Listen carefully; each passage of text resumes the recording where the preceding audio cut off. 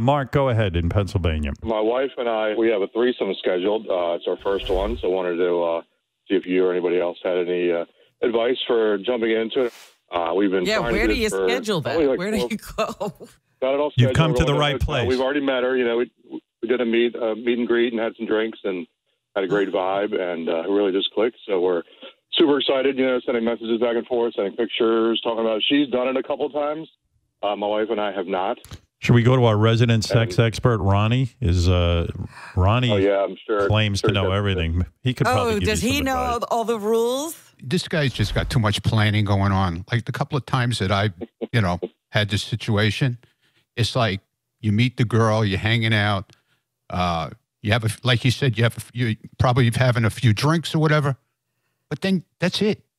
Like the one time we met this girl, and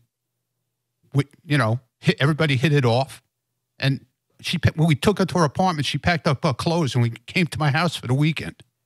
Wow. And there was no days in between. She packed up all her clothes and then came over to your place and hung the whole weekend? And stayed the whole fucking weekend. And we're sitting there all drinking and everything. It's 3 in the morning, and we're playing fucking Monopoly. Is that dangerous, Ronnie? We did have rules. The rules were that I didn't even fuck this girl, to be honest with you. Everything but fucking her.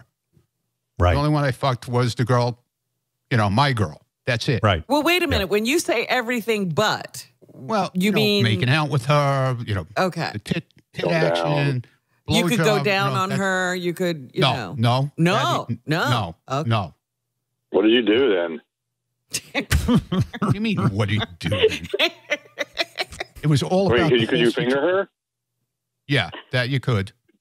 Okay. You're saying cool. it was sort of That's exciting to see the two girls getting it on, and then you could... Yeah, I mean, you having drinks, you drink during it. I mean, it's just you go with the flow, but you make sure you finish with your girl. That's it. That's the bottom line. Yeah, well, like Ronnie had so many things he couldn't do that he just ended up doing the laundry during it, and then he came back in when it was over. Ronnie, you should become like a threesome counselor. I think you're making a lot of sense. I think you got something to say.